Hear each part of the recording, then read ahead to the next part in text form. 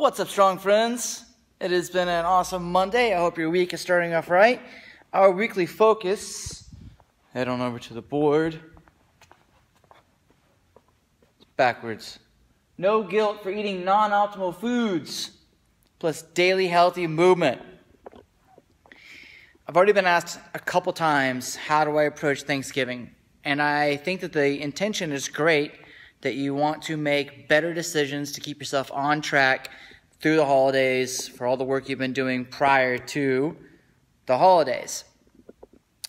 But what I definitely think might be a little bit of a growth process when it comes to how we approach holidays is taking away the value of the holiday from our friends and family and our social life. Now, if you have a very strict goal and you're going to be on stage for something, you have to be at exact body fat percentage, then you may have to make those sacrifices. But I think when you have a general goal for fitness, that fitness is more dimensional than just inches and weights on a bar. It's the fitness, healthy of your entire life, including how you feel mentally and spiritually about things. And the last thing I want to do is have someone feel guilty for something they've eaten when they've already should have enjoyed that food. So if it's part of your plan to have a little bit of adjustments and some leeway, especially during the holidays, then that's just part of the plan. There's no need to feel guilty about that decision. What you really want to do is you want to be, thankful, right? Thanksgiving. But you want to be appreciative of the food you're eating and appreciative of the people that you are around while you're eating that food. That's the value of the holiday, right? So you shouldn't feel guilt from eating something that's a non-optimal food. Pie is fantastic. It's delicious. Am I going to feel guilty for having a piece of pie?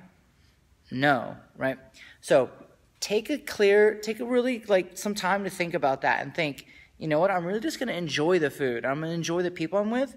More than likely, you probably won't overeat that much anyways, because if you're just really enjoying the quality of the food and not just stuffing your face, or hey, if you like to stuff your face, right?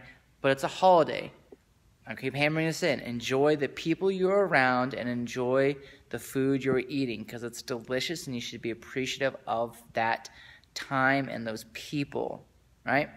Now, if I had to say something, if you were really concerned about it, I'd probably take a couple approaches. Intermittent fasting is an easy way to kind of mitigate total calories for the day. So say you normally eat breakfast and you know you're going to have multiple Thanksgivings or you're going to have multiple meals. Well, just take out the breakfast and that way you can kind of like move a little bit of the calories over. I'm not a calorie person and I don't think it's something you should be worrying about. Again, if it's going to create more stress to skip breakfast, then don't worry about it. Just have a nice, control what you can, and then go and have your good meals. The second thing I would do about Thanksgiving is I would make sure that whatever you put on your plate, just make sure there's something that's a vegetable. So try to get some sort of salad or try to get some sort of greens along with all the other delicious food, because we still can't forget that we definitely need all the nutrients from food. And I don't know how many nutrients are in pie, but I'm going to eat all of those nutrients, that's for sure. And then the healthy movement, daily movement. I think it's just good for our bodies because sometimes we feel a little groggy when we haven't worked out for a few days or we've eaten non-optimal food or traveling in the car a lot. So get down, kneeling positions, wall slides, kind of roll around, some naked get-ups, some hip lifts, and just move your body. Be nice to it, right? You only got one for a long time. So be nice to your body, move around, and, I think this is fantastic, too, is take that opportunity with friends or family or someone you haven't been around with, and after the Thanksgiving meal, go for a nice, easy walk and catch up. Get out of the crazy of the house for a little bit and just move around. Your body will appreciate it, and your mind will appreciate it. So, focus of the week. Detach guilt from non-optimal food. Check in with me. If you have any questions, let me know. If you have any really good pie recipes, let me know that too, because I won't cook them, but I'll come eat them. December daily doses. Sign up to email on the website. Full month of free content, stuff to help you out, stuff like this, workouts you can do at home, workouts you can do at the gym, helpful tips on how to hold a kettlebell, and just all sorts of stuff. It's going to be a ton of great content, all free. Go to the website, put your name in there, and we're going to send you out an email every day December.